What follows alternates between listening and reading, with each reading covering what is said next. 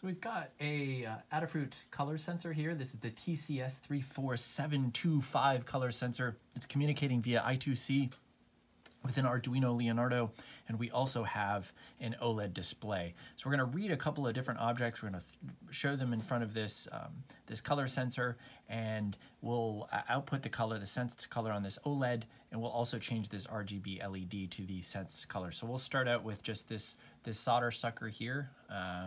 Ordinary solder sucker, and right away, so you notice we changed the RGB LED to blue and we output blue, so that's correct. I also have some solder, so the solder case, there we go, green and green. How about this apple? Now this apple has some yellow part here on the bottom, but it's mostly a nice delicious red apple. There we go, red, and we'll move it over. The bottom part is yellow and then back to red.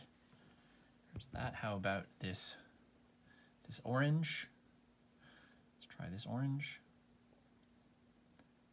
There we go. We have a banana. Banana is yellow.